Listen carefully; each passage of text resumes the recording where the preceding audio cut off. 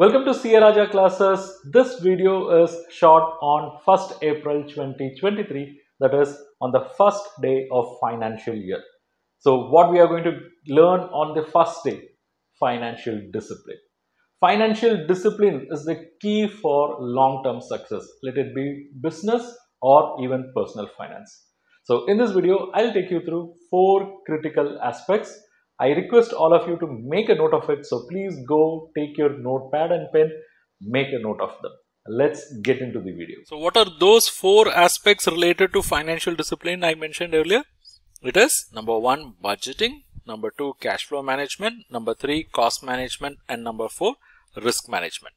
Let's take up budgeting first. Budgeting is one of the key elements of financial discipline. What is required here is effective budgeting. So when I say budgeting, it is the process of creating a plan. Plan for what? Plan for allocating the financial resources over a specific period. So when we create a plan for allocating the financial resources, we have to ensure that plan is as realistic as possible, and that plan should be aligned with the goals of the business. So for all this, what is required is effective budgeting. Let me share some tips for effective budgeting.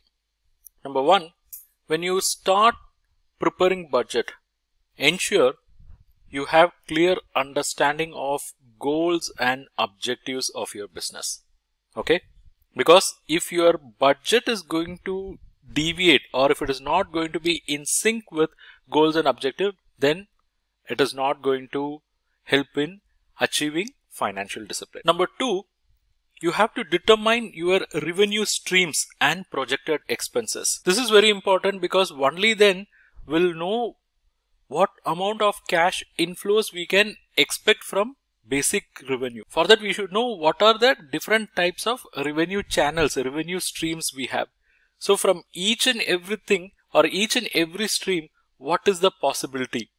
And when you do this further, you get to know what are the areas that are even underutilized, or what are the areas where there is more scope for making additional revenue. Everything will come to light.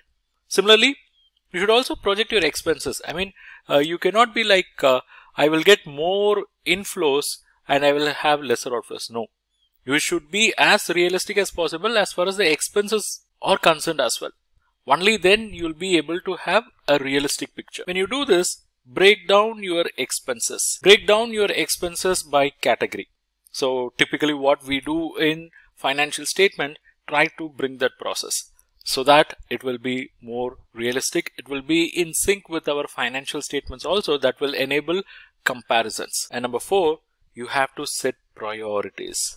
Because you will have n number of demands for expenses, n number of demand for investments. So on which you are going to commit your money, where you are going to allocate your fund, which one should be given priority. So you have to rank them. So what is important is priority. You have to rank them. Which one should be taken up first, second, third. Okay. Then number 5, monitor your budget. If you are just going to create budget and if you are going to leave it, then it is as good as not creating any budget at all. You have to monitor this. You have to monitor this on a regular basis, and whenever required, wherever required, at reasonable intervals, it has to be adjusted. Let's say you are preparing budget for 1 full year. So after 3 months, when you review, and if the macro scenarios have undergone a significant change, then you have to modify your budget as well. Number 6 is avoid common budgeting mistakes. The common budgeting mistakes is when they estimate expenses, they'll underestimate it. And when they estimate income, they'll overestimate it. This is very common. Okay. So avoid common budgeting mistake of underestimating expenses, overestimating income, and sometimes certain expenses will not be accounted at all. Okay. Try to avoid all those. So in this way, if you can prepare a budget, let's say for 1 year, and if you can break that down into quarterly or even monthly budget, then that will give you clarity as to how your next month is going to be, or how your current month is going to be, and whether you will have a shortage position in terms of cash or surplus position, And if it is going to be shortage, how you should manage that shortage? What are the steps you should take? And if it is going to be surplus, what you can do with that surplus? Whether you should park it temporarily in some short-term investments, or you should think of utilizing that for long-term purposes. All those decisions can be taken, all those steps can be taken. Okay, and this will bring in financial discipline because you know what to expect, you know where to spend, and if you are not going to deviate from that, then that ensures you are in sync with goals and objectives, and that ensure you are committing yourself to financial discipline. This is aspect number 1. Number 2 is cash flow management. Cash flow management is basically the process of monitoring and optimizing the inflow and outflow of cash in your business unit. So it is a process of monitoring the inflow and outflow of cash in your business unit. Not only monitoring but also optimizing. So every business should have a proper cash flow management. Only then that business will be able to ensure that it has adequate resources which are required to operate the business as well as grow the business. Let me share some tips for effective cash flow management. Number 1, as discussed earlier, where we talked about budgeting, having a cash flow forecast is very important. Cash flow forecast is basically part of budgeting, and this cash flow forecast will communicate what are going to be the inflows, what are going to be the outflows. And that will give a clear picture for us. Number 2, you have to monitor receivables, because receivables are a result of credit sales. They are supposed to be realized within the credit period. If the realization is not going to happen within the credit period, then that will put liquidity strain on the business. So you have to monitor the receivables, you have to collect the receivables on time to ensure liquidity in your business. Number 3, you have to manage payables. When I say manage payables, you have to negotiate credit terms with your supplier so that your business has some liquidity.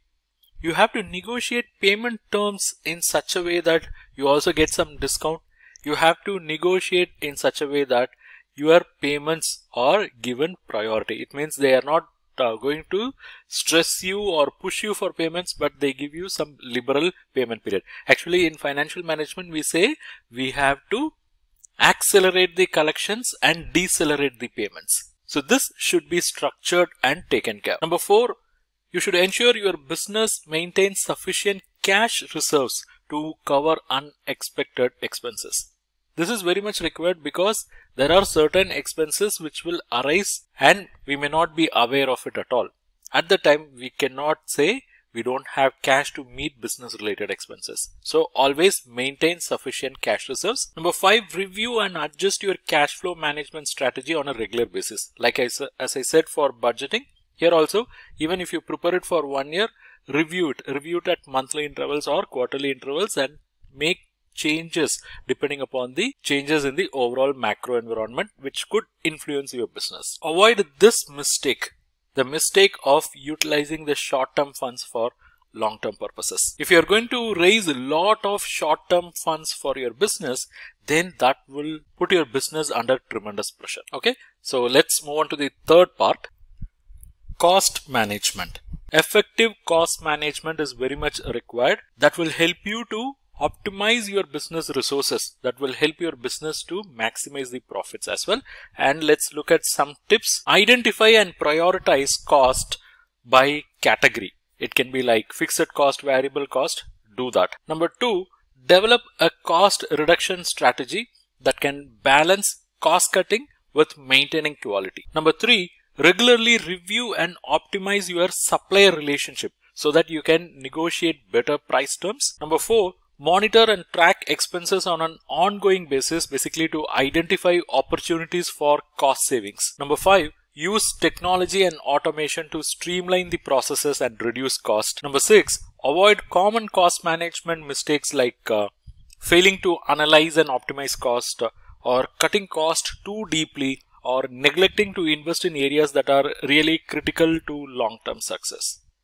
Okay, so these are all about cost management. And number 4, we'll move on to risk management. Risk management involves identifying, assessing and managing the potential risk that could impact your business. So if you have effective risk management in place, that will help you to reduce the potential losses, and it will also protect your business's financial health. And let's look at some tips for effective risk management. Number one, you have to identify and assess the potential risk. It can be market risk, operational risk, financial risk, but you have to identify and assess them. Number two, you have to develop a risk management plan that should outline how to mitigate or how you should respond to each type of risk. Number three, you should monitor and assess the risk on ongoing basis. This is basically to ensure that your plans are remaining effective. Number four, you should maintain sufficient insurance coverage. This is basically to protect against potential losses. Number five, you should develop a contingency plan, basically to ensure your business can continue to operate